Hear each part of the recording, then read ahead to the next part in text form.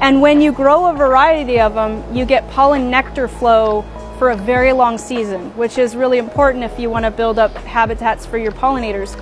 So you're actually supporting your pollinators when you plant these edible flowers. And then the last reason, which is probably the most important reason as a food company, is they are an absolute superfood. I mean, a powerhouse of phytonutrients. So if you recall, phytonutrients are usually manifested in pigmentation. So all of these different colors represent a different spectrum of phytonutrients. So lavender alone has over 100 phytonutrients, different phytonutrients, and you can absorb it about 60% of the oil in your skin. You can even get the aroma, but you can also turn lavender into tea and confections.